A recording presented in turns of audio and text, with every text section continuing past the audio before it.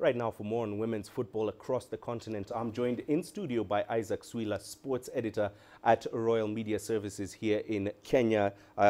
Isaac, obviously the biggest blow, it seems to be, to women's football has been a lack of resources. How maybe does Africa now solve this problem going forward? Thank you, Mahia, for having me on studio. Yeah, as you've rightfully put it, is that African football, more so that touching on women, seem to be facing a lot of difficulties, and more so the financial aspect of it. But from where I sit, I think there's a lot of potential, not just in Kenyan women football or Nigerian women football, the South African, but across the continent. But finances seems to be the Achilles heel. But I don't think really that respective regimes lack finances to pump into women football.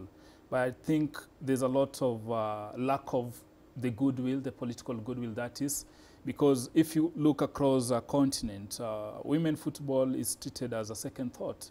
It's on the periphery.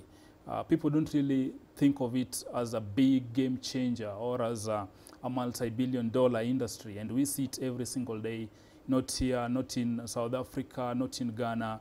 But I think there is a lot of cash, but there's a lot of lack of will, which is lacking. So for us to take it forward, first of all, there has to be change in leadership, change in the policymakers, change in federations, and stakeholders at large, you and I included, the journalists who go to the field to cover this game.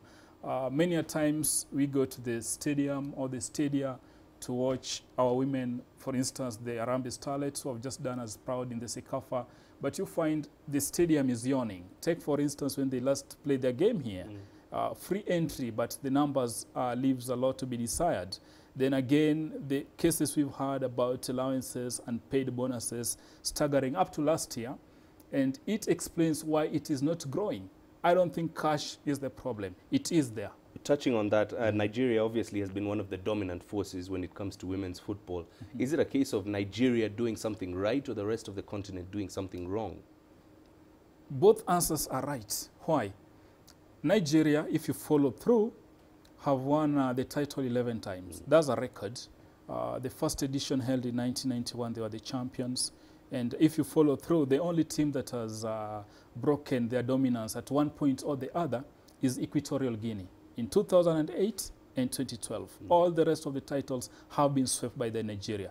Now, if you go and look at the Nigerian Women Premier League, it's quite robust. Very strong teams like Delta Queens, for instance, always winning the title. Then you look at the structures in there. There's a lot of goodwill, a lot of talents coming through the academies, and their league is one of the vibrant ones in Africa for that matter.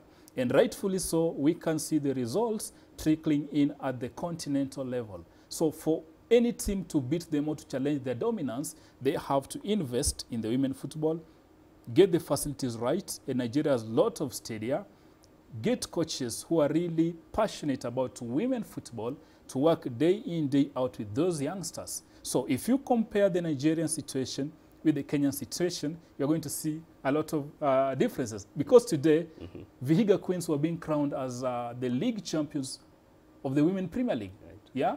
But where was this? In Kitale. Federation chiefs were not there. There isn't pomp and color.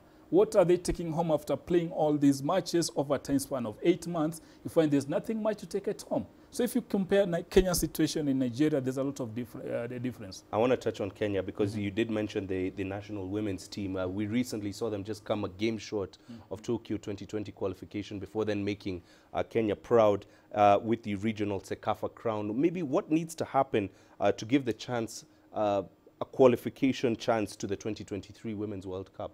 I'll go back to my first point. Yes, there's a lot of talent.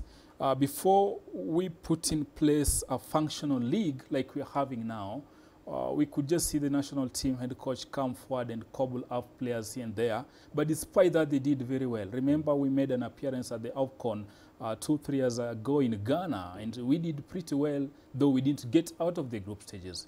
This year, we've been agonizingly close to qualifying for the Olympics. Then you look at that squad, it was totally different one from the one we had in Ghana. Somebody like Gentrick Shikangwa, she wasn't in the previous squad. Look at Mwanalima Dogo Adam. Ese Akida is not in the squad right now, but look at how they did fairly well winning the Sekafa women title. But now, if you come back, you had the federation chief make a lot of noise not long ago. This team was on the brink of missing a qualifier, Olympic qualifier against Zambia. The federation chief had to make lots of noise, yet we know they are fans. So for us to go forward, first of all, we have to set in motion structures from the grassroots. Right now, yes, we have the senior women league, but beneath it is their second tier. Do we have a third tier?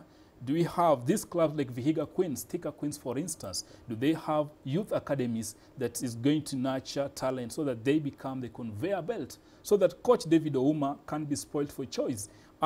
He walks into Vihiga Queens, there are 3-4 players good in one position. He goes to Thika the same, and this is what we want. So there must be structures.